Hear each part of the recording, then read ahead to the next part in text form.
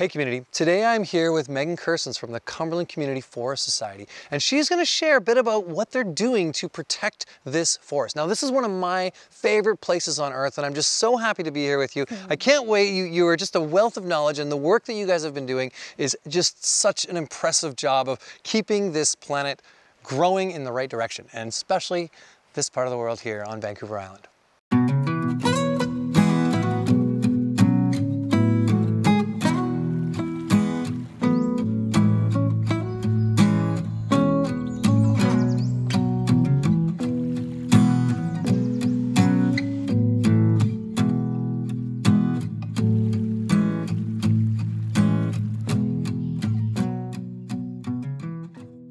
Meg, I really appreciate you taking the time to speak with us today. I know that this is something that is passionate for you, and I want you to speak about why it's so important to protect these temperate rainforests. Wow, I mean, there's forests all over the world right now in such dire need of protection. We know we need to do that because we need to support biodiversity that's at risk because of changes to the climate. We know we need to do this so we can maintain these incredible carbon sinks. We're walking through one right now that's just soaking up all that carbon that we've been, wrenching from the earth. No kidding. Right? So we need to do those things in order to support the systems that support our own resilience on the planet, as well as those creatures we share the planet with. I couldn't agree more. Yeah, that diversity in these ecosystems is unique. Like a temperate rainforest is the largest carbon bank, maybe not as diverse as a tropical rainforest, but the carbon bank itself, the amount of carbon sequestered and the off-gassing of the CO2 and the exchange is a huge part of what keeps our planet healthy. Yeah, we spent a lot of time protecting forests because they're beautiful or because they're spaces that we want to spend time in. But we are learning so much right now about how critical these places are to address some of these really, really massive issues that we're facing, as humanity and as a planet. And it's really interesting to be in work that's starting to tie all those pieces together, to begin to understand that this is about our quality of life, but it's also about our survival, and it's also about, the creatures we share the planet with, and it all gets woven together into something that is starting to, I think, really resonate deeply for people. I agree. I mean, the diversity and biodiversity, complex stability is what creates resilience, right? Totally. So one thing that was really interesting that I heard from you before was how you're taking these second growth forests and helping bring them to old growth forest status. So could you just quickly give us a little high level of what is a second growth forest and what is an old growth forest and what is the value to these places? Well, every forest will be old one day if we let it, right? Yeah. So we're in a second growth forest here that would have been harvested about 120 years ago.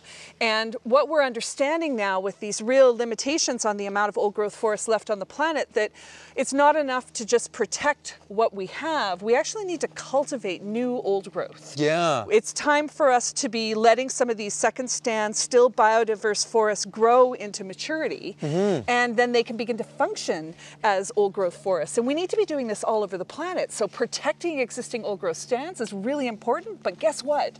We need to let these ones grow old too. Right? Yeah. And that's just so cool because, I mean, there aren't that many old growth forests, and yet this is like the way to create more.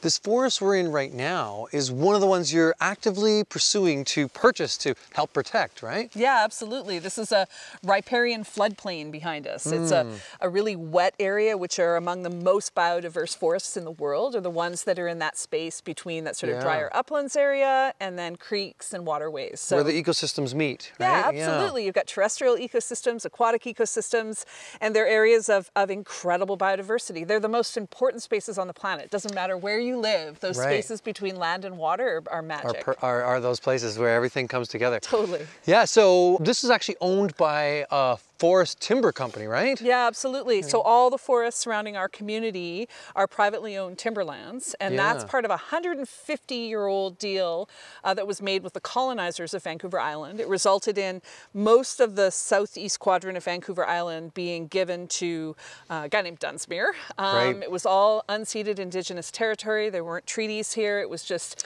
they just stole the land. Stole the land and gave it to a coal miner. And then he had sold it subsequently family, generation after generation, to other timber companies, mining companies, timber companies, and that continues to this day.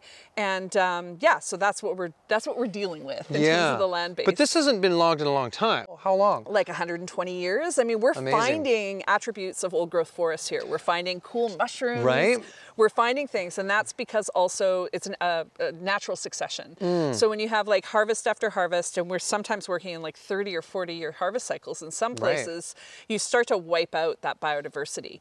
But when a forest has come back on its own, which is what we're dealing with here, this would have never been replanted. Yeah, there's more diversity of species and trees, and then there's fallen places for larger animals and all kinds of... And you see the space between the trees, right? So when you have like a densely planted forest, you don't have that sunlight coming down between the trees. You don't have that understory growth. So behind us, we've got like tons of like huckleberries and beautiful. Devil's Club and skunk cabbage and all kinds of amazing things happening on the forest floor, and then cedars coming into some really nice size too, because they've got really wet feet. Right, and they love that. Yeah. Which is part of the reason maybe that I was so attracted to Cumberland in the beginning. When I first moved here, I just loved the forest. And I saw that the Forest Society was actually doing this work to protect the forest. I was like, that's where I want to be.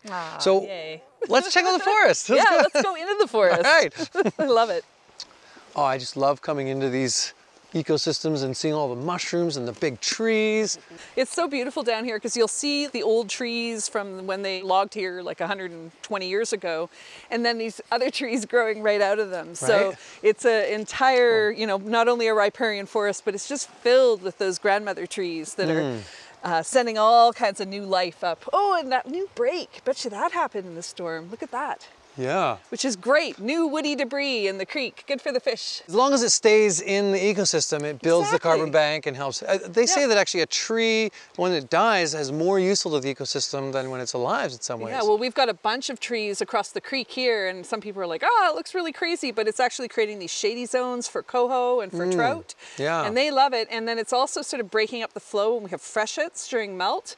Having woody debris in creeks is a good thing. You don't want channels. You don't want straight creeks. No. You want them bendy and curvy with hunks of dead wood, and you know that really sort of organic, crunchy, twisty creek is a good creek. So this one has a bunch of trees that have fallen in it in the last storm, some logs that came down, and when you're here at certain times of the year, it's just there's all kinds of fish, and they're all protected and super happy and shaded from these heat domes, and the ecosystem thrives. Absolutely. Because of it. Yeah. This little area is sort of the heart of the most recent land protection work that we're doing. It was actually the volunteer stream keepers who are down here supporting the salmonids that are in Lower Perseverance Creek. There's coho and trout. And they noticed the flagging tape up at the top of the bank. And these are the trees that help sort of hold the water and release it slowly in the bank. And they were down here, you know, doing important stream keeping work and looking up there and realizing this area was going to be harvested. And that's how this particular one started. And this is about disconnect because from the timber company's perspective, it's back from the creek. It fits within the criteria. From any volunteer, streamkeeper, or ecologist or hydrologist who is on the ground, they're saying, this is something you protect. We have a very vulnerable creek system here, you know, that's faced so many pressures from mining and from logging and from road, culvert, and trail development. You give it everything you can give it to give it the best chance at resilience and the best chance at being a habitat for fish. And then all the other things that rely on the fish, you know, we found big bear prints along the bank here. And these are the places, these riparian ecosystems that link water and land and are home to so much. I think people forget that, like the marshy spots, the wet spots, there's just so much there. Maybe it's not nature's playground for you. Exactly. But it is such an important part of the ecosystem, especially for big cats and bears and all of the animals in between. It's really important to be centered on doing land protection, not with people at the center. It's okay to create spaces where people don't go. As communities like this grow that are connected to nature, we see a lot of pressure for people to come here. What do you see as the biggest challenge with all of that work? And there's layers of challenges. Cumulative impacts. One of the big ones that we're facing here and in other beautiful places in the Salish Sea region, across British Columbia and elsewhere in the world, is that places that are beautiful then become the places people want to live, which then drives up land values. And we are land purchasers. We purchase lands from private timber companies, and And as more and more demand and pressures on the land base, we face the consequence of that as conservation purchasers as well. Right. So, over the years, it's becoming more and more expensive to actually protect these forests. Yeah, it's a race against time. Right. There will come a point where, not impossible, but it'll become more and more difficult to be viable as a land purchaser based on the community fundraising, the grant fundraising, the amazing things that we're able to do as a community. But when we start looking at property at the same value as someone who would want to build a house or put a development in, then things start to become untenable. So we are in a race here and in other places in the world, just like people are in a race to, be able to afford to live somewhere because of the pressures that are happening, right? And we see that locally with housing market pressures, rental pressures, purchasing. It becomes more and more difficult. Those same difficulties ripple out and translate into the conservation lands. So we're, we are in a race against time to protect the beautiful areas from those that would rather, build a big house.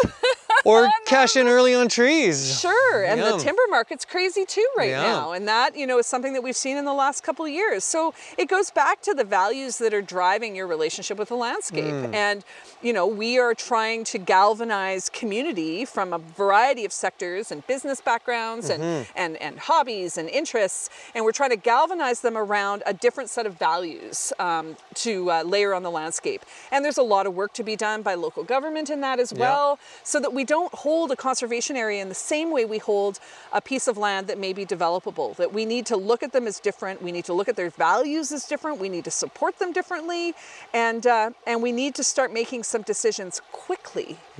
Quickly, because time is of the essence. Every time I come into this forest, I just feel at home in myself, and I just appreciate how this is a community forest. This is a place for our whole community to come. And the Cumberland Community Forest Society is a not-for-profit. And you guys have been doing this work for a long time, and all this forest area around here has been protected, or a lot of it has. Can you speak a bit to that process and what has happened over the years? Well, I think there were a lot of people that thought we were out of our minds when we started as a community doing this. I'm in! It was kind of one or the other. You guys have no idea what you're trying to do here, and I'm behind you all the way. And fortunately, there were a lot of people who were so strongly behind this. So, back in 1999 was a time, I think, when this community really came to terms with, holy smokes, we're surrounded by private forest lands. And that could all be cut down if we don't do something. And we live here because we think we wanted to live somewhere beautiful and forested and connected to nature, and then we kind of had a reality check. And the community responded by restoring the commons, by saying, we want this forest to live to old age, we want this forest to be protected, and we're going to do what it takes. And I think there were a lot of people that thought that the Forest Society at that time couldn't pull it off. Well, it's a lot of money to pull together to buy back these forests. And I've seen over the fundraisers, over the work that's been done, the education to the community. This is quite the story, actually, that's happened here in Cumberland. So I just, the scale. It's a huge scale. And it's not the only place, right? Like this community forest work is active work all over the world that's starting to be recognized now. But the Cumberland Forest Society is definitely an example. A good example, for sure. I mean, I stand on the shoulders of giants in this regard. Not only the people who were the founders and did the heavy lifting in the early years of this organization, but those folks all over the world that are doing this, that are protecting forested areas, who are replanting areas that have been entirely devastated. There are people all over the world like growing forests that have made it their life's work. It's amazing. In our case, our life's work is to protect a forest that's still standing, but we all have roles to play in this.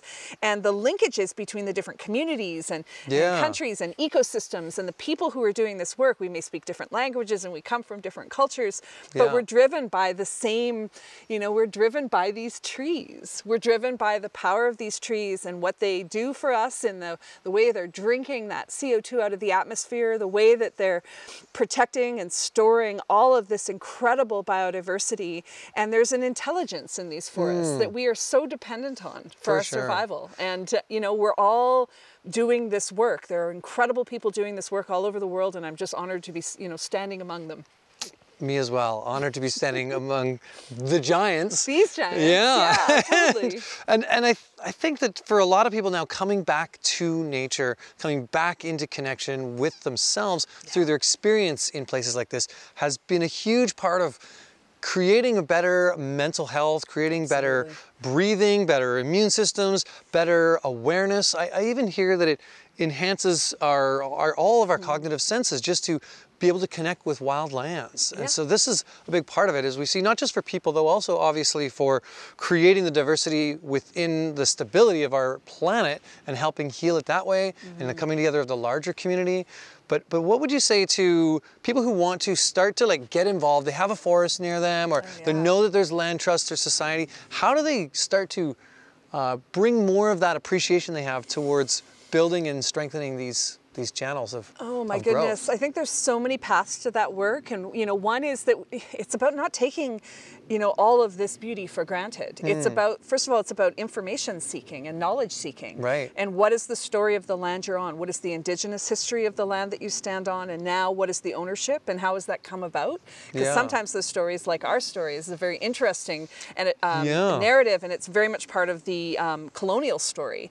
So finding that out and getting into relationship with place, understanding the indigenous connection to place, seeking out relationships with those knowledge holders, with those stewards who have been involved in this landscape for, you know, time immemorial, is a critical first step. It's the notion of placemaking, of understanding the place you're in before you make those steps, before you make those actions. And once you've established that, then it's about, I think it's around building connection to that place. And we do it through science and through, you know, inventories and protecting bats and, you know, researching western toads and helping move lampreys. Helping to move fry in the creek when the pools are drying up, like learning, right? That's the science. And then building understanding what creates this ecosystem. Yeah, because the more we learn, when we learn things on a deep level, then we deepen connection to place. And we appreciate them. And as we appreciate them, they appreciate. And yes. Yeah, and that's that foundational layer. So whether you're in a scientific laboratory where someone's saying, collect the data first, you know, I'm out in the forest saying, collect the data first with your eyes and with your nose and your heart. Right? I love what you said too about like coming back into alignment with the land and understanding some of the history of it. And we have a murky history here. So it is really important in this time and age that we start to acknowledge that and make amends to build back the strength of what this land can offer, all of us. Absolutely, and that process is around how we can decolonize our practice as conservationists. Like conservation has been led often and throughout history by folks with white skin and means. Those two things, that conservation where there's a decision made that is disconnected from the original keepers of the land, that's disconnected from the residents of the land. And I think what is really shifting in conservation action is that deeper connection with place and that deeper connection to the authentic relationships connected to place, rather than I see this place and it's beautiful and now I shall protect it right? without being in a way of like claiming from a... It's colonial as well, right? That's the crazy thing. We're having to unpack all of this work. So much unpacking. And so we're unpacking that work. We're doing that base level of like understanding place. And then it's about how we build relationships with each other. And if you were going to say, what's the next thing we do to build conservation community, it's building relationships with each other and not just with the people you're used to being in relationships with. Right. Yeah, love that. As the whole village, the whole as a ecosystem, too, right? All of these things like level up. We can level it up. So how do we get into relationships with people with different interests, with the folks who are and different experiences and different expertise and skill sets? How do we get the loggers on side? And we do. You know, people who some of them are the most natural people I've met. You know, and if they've worked in the forest industry for their lives, they're interested in the sustainability of their work. We have supporters that come from all kinds of different industries and backgrounds. So how do we build relationship with each other and get beyond our silos and get beyond where we think people are coming from to the things that unite us? And we are dealing with things that unite us for sure right now. And you know, one of those things is the amount of carbon that we've thrown up into the air and that we're having to reconcile. And collectively, one of the ways we can reconcile all that carbon we've wrenched from the earth is to protect these places that can draw it back down in through its roots and back down into the earth. So that's what we need to do as a global community, right? We're closing a carbon loop, and you know, we can invent giant machines that are going to suck CO2 out of the atmosphere. Why, right? When we have these beautiful ecosystems that do the same thing. Amazing. I love how you put that in perspective and really bringing it all full circle into the why we need to protect these places. Yeah, thank you. Thank you. For the opportunity. Yeah, no, you are very much helping us lead the way, growing edge awareness around what we can do as a community, both large and small, in creating a better, healthy planet. Do you get to tell them about all the wonderful things you have done as Harmonic Arts for the forest too? Well, yeah, I guess so. I mean, or I can tell them. something that I've been, we've been passionate about this for a long time, and so our company Harmonic Arts has actually been one of the, a big donor to giving to our 1% of the planet to really support this forest. Actually this year, we're offering up another, every year we do, and this year I think it's bringing us to $68,000 that we will have donated towards this cause. You're a guardian now. Did you know that? Okay. You're like bumped from legacy to guardian. You were always a guardian.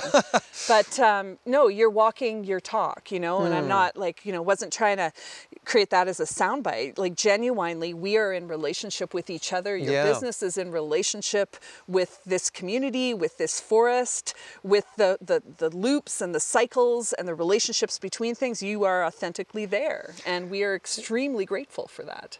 We are extremely grateful for this place. It nourishes our souls and it really brings more of that inspiration to our community, and it's just a thriving ecosystem, and this is the work we are here to do. So yes, business can help be the change, but so can each individual. If you are looking to work with your forests, work with your community, get out and just touch in. First, as Meaghan said, connect in to the land, learn the history, learn a bit more about the ecosystem, the diversity, some of the science to it, find out who is also on board trying to protect these places, and connect in and do that work. Lovely. All right. Okay, let's go do more work. Yes. Okay. We're just getting started. Yes. All right. We'll see you next time.